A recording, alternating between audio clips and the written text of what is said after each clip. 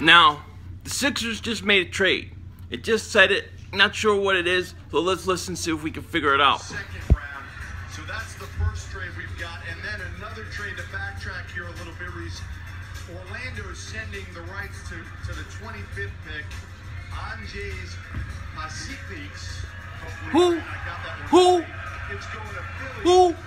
for a first rounder and a second rounder in 2020. When you gonna trade Okafor? Who? We're trading first round picks for who? I have no idea. Yo, everybody, how you doing?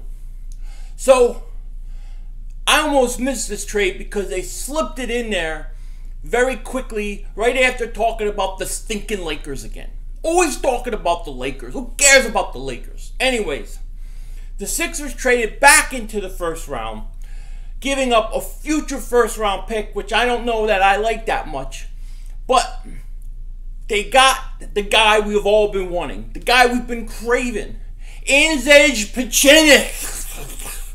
Whoever the hell he is, you know you wanted him. I wanted him. We all wanted him. Now we got him, so we should be celebrating. He's 7'2", center. I guess he's a very much like a Porzingis type who has 2 years left on his contract. I guess in Europe, wherever the hell he plays. But he's a Sixer. We gave up a future first for this guy, so he has to have some talent. I ain't gonna tell you I know anything about him.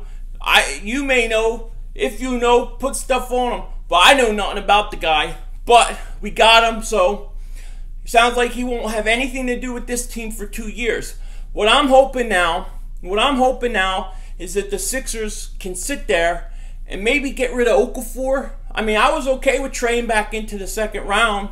Trading back into the first round and get rid of some of those second round picks. But, you know, we're giving up first round picks in the future. I don't want to clean all my assets just because I can. But, I mean, maybe this guy is good and he's 2 years down the road, so maybe that's how they look at it. Anyways, that's what's happening. Second round's getting ready to start. Take care. Talk to you later. Don't be a dingbat.